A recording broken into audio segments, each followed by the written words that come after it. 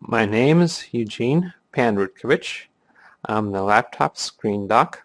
The website is www.screensurgeons.com, and today we're going to replace the screen on an HP dv6-1375dx laptop computer.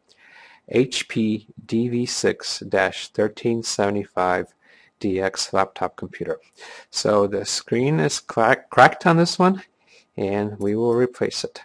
The tools that you will need are tweezers, an electronics screwdriver with a PH0 bit and a larger PH1 bit, and an X-Acto knife blade. Okay, this one, it's relatively straightforward to replace the screen on. There's only two screws that you have to remove from the front plastic frame, and one is right here and one is right here. So there have some plastic covers, so we take our X-Acto blade and remove the plastic covers first, one and two, and then we take our screwdriver and remove the two screws. This one is a bit tight, but we can do it.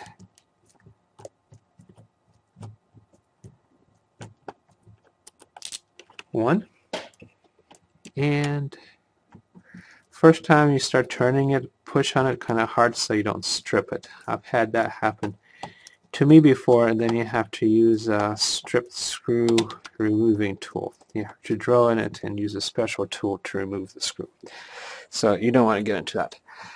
Okay, next thing, we're going to snap the frame off. So for this laptop, what I like to do is grab the side by the screen and with my fingers and gently start snapping it off. If you hear snapping sounds, that's good. That means you're getting somewhere. And slowly go around the whole laptop. Usually for a laptop like this, this is the trickiest part of the whole procedure. Okay, almost there, and it's off. So we put that to the side. Okay, so next the screen is held by a plastic frame on the sides, and there's two screws on each side, one here and one here, that you have to get to. So, and one here and one here. To do that, we need to tilt the screen forward a little bit. And in order to do that, we have to remove two screws at the top. One and two.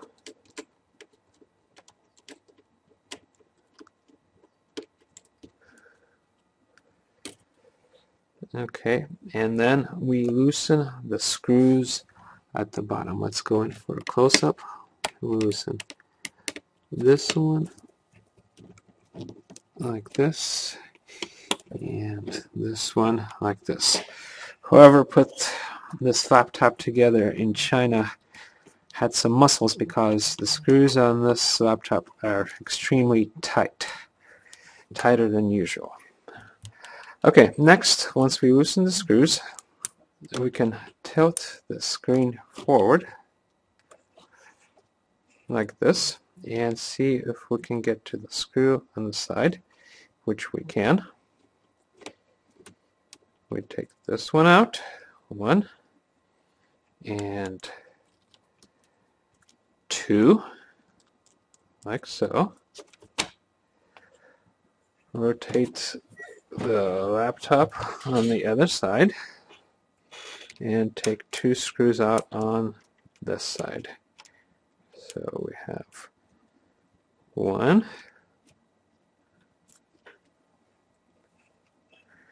and two.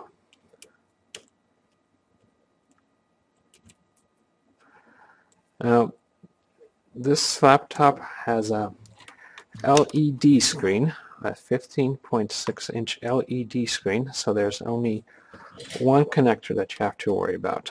So we tilt the screen forward, and you can see where the connector is down here. So next, we loosen up the tape like this and take this one off like this. So we have to take the tape off the connector so we can snap it off. Once the tape is off, sometimes the connector cable has adhesive on the back. This one doesn't. So we're going to pull the connector off, and voila, the screen is off. Okay, now this particular screen, it's a bit unusual. Usually for a 15.6-inch LED screen, the connector is not here, it's over here, but for this one, it's here. So if you replace the screen on this kind of laptop, make sure that you take the laptop apart and get the screen out before you order the screen so that you know where the connector is. Now for this screen, the part number is B156XW02V0 version 0. It's made by AU Optronics. So once again, the most important part when ordering the screen is to make sure the connector is on the right hand side when looking from the back. You can actually have the exact same part number, but the connector is going to be on the left hand side. So make sure it's somewhere it's specified that the connector is on the right hand side. So once you have the screen in, you just put it back in, put the connector in. Sometimes I like to put a little bit of Scotch tape on top of the connector so it doesn't get loose, and snap the cover back in, and your laptop should be ready to go. And that's it, and good luck.